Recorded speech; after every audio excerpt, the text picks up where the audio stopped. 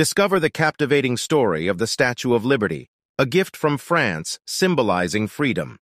Designed by Frederick Auguste Bartholdi, it was dedicated in 1886. Standing at 305 feet, Lady Liberty holds a torch for enlightenment and a tablet inscribed with July 4, 1776. For millions, the statue represented hope and the American dream. Today, it welcomes millions annually, offering breathtaking views from the observation deck. Emma Lazarus's quote, "Give me your tired, your poor," reflects America's welcoming spirit. The Statue of Liberty symbolizes freedom, democracy, and the bond between France and the U.S.